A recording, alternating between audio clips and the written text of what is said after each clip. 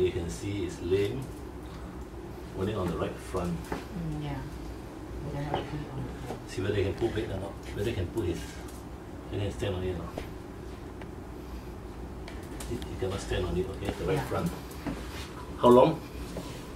Since only yesterday. Oh, since this afternoon only. Just only when he came back from work, he's granted.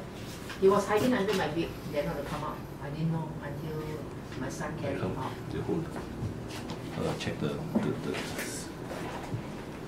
digit first. Huh? Okay, no pain. Okay for you.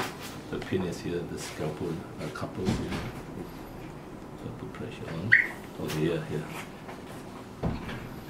The metacarpal bones.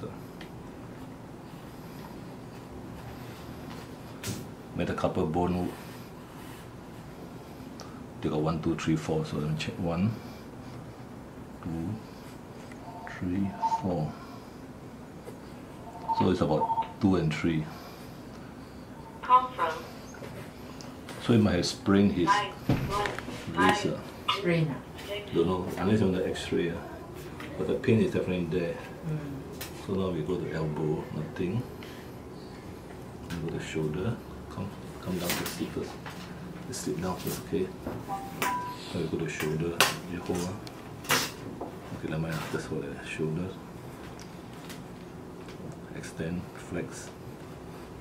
No pain. Lift up. Shoulder is okay. Elbow is okay. This is where the pain is, the carpal joint. Very painful. So the only thing is, if you want, you have to do an X-ray to see whether there is any fracture, or either he has sprained his ligaments. So these are the two possibilities. Okay. They say he must have jumped down from somewhere. No lah. Or he fell down. Huh? Did you go down the stairs or something? No. All the while at home. No, I He mean. didn't go anywhere. No, I mean the stairs. No, he's sleeping on the sofa only. He's sleeping on the sofa. Just about this, a bit higher than this only. Enough.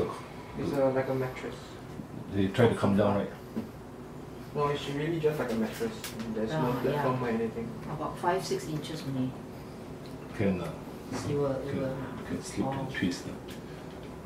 So misstep quite. Has he been scratching her ears? I just washed yesterday, just bathed him yesterday. Ear also painful. He doesn't like people to touch his ear. No, this one you got to use the ear ointment. Oh. Oh, it's painful. Okay.